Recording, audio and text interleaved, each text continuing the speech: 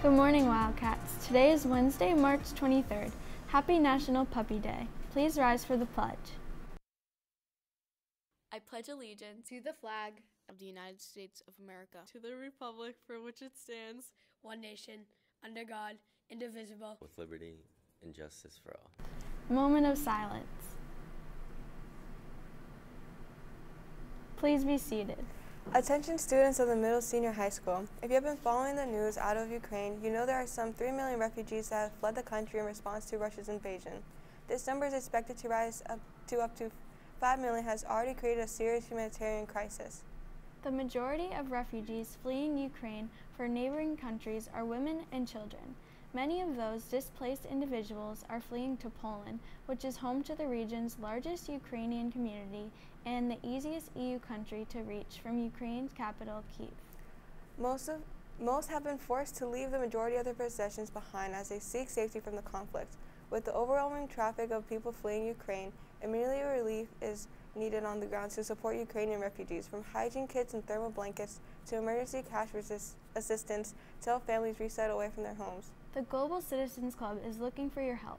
Starting Thursday, representatives from the club will be coming around during Power Block to collect donations to Core Recovery, a relief organization that is on the ground in Poland and Romania, working with international and local partners to support the immediate needs of people fleeing war in Ukraine.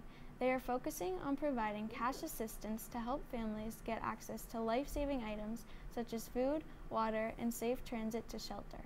Additionally, they are focused on distributing hygiene kits with soap, hand sanitizer, toothbrushes, and other essential hygiene items, as well as emergency thermal blankets to help refugees warm amid freezing temperatures.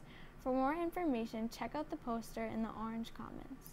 The money Global Citizen collects will go directly to this core relief to support Ukrainian refugees. Being a WB citizen means being a global citizen. Please consider helping support those impacted by this crisis in whatever way you can. Every donation matters. Congratulations to the following student for their college acceptances. Ariana Jorgantis, Bentley University. Please send Mrs. Myers a copy of your senior picture, or she'll use your 7th grade Aspen picture. Also, please bring in acceptances, decisions, in major, or if military, which branch, or if going into workforce. This is all for a slideshow. And now let's go to the Pickleball Boys for some final insight before the tournament.